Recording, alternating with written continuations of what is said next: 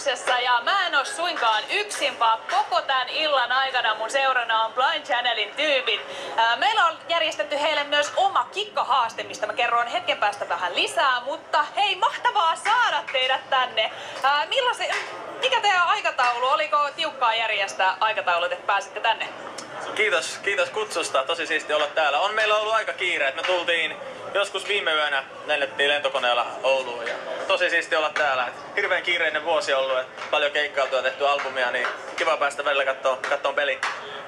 Hirveästi happeningia ympärillä tapahtuu koko ajan, mutta tänään ollaan jääkiekko ympäristössä. Onko teillä jonkunnäköistä taustaa jääkiekkoon? Mä pelasin aikoinaan ihan Mikael Markus Granlundin kanssa Laser HT:sta. Silloin kiekkoketuissa Oulun Salossa ja mun faija on ollut Kärppien messissä jostain vuodesta 2000 niin yhteistyökumppanina. Eli mä oon käynyt tosi junnusta asti tuolla päätykatsomusta tsekkaamassa pelejä. Mulla on kaikki Niklas Backstromin, Peter Tenkraatin, whatever, Lasse Kukkosten mailat himassa vieläkin mun porukalla. Eli siis lätkä on todella lähellä sydäntä. No, sittenhän mua on vielä pakko kysyä, että onko sulla ollut mailla kädessä, koska tää meidän kikkahaaste saattaa jotenkin liittyä jääkiekkoon? Itse asiassa joo, mä oon kans itse käynyt Kärppien luistelukoulun aikanaan ja kyllä mä luistin kulkee paremmin kuin tällä kaverilla. Ei tasan kulje. Kyllä se vaan kulkee näin. Ja Raksilassa itse me ollaan kerran soitettu tässä jäähallissa myös. Kyllä.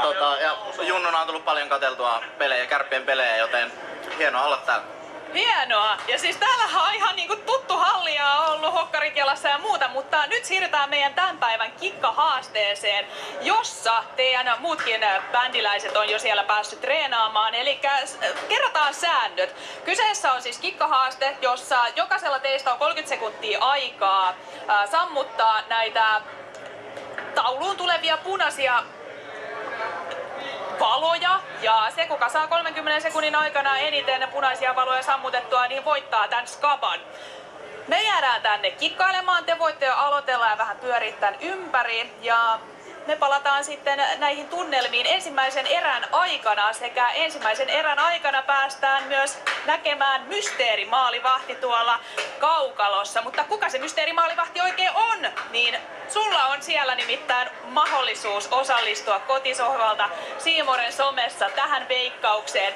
Että tää ei olisi ihan mahdoton tehtävä, niin mä heitän pienen vinkin, että Oulussa asuva kova jääkiekkofani, jonka kanssa voit nykyään viettää yhteistä aikaa jopa öisin. Käy heittää sun veikkaus tonne meidän Siimoreen ja palataan siihen ensimmäisen erätauon aikana. Nyt me jatketaan täällä. Näin, hyvät ystäväni Blind Channelista ja vähän mysteerimaalivahtiakin tiisattiin tuossa. Nyt TV3 mainoksille ja Seemoressa jatketaan JYP-Kärpät-ottelun ennakointia.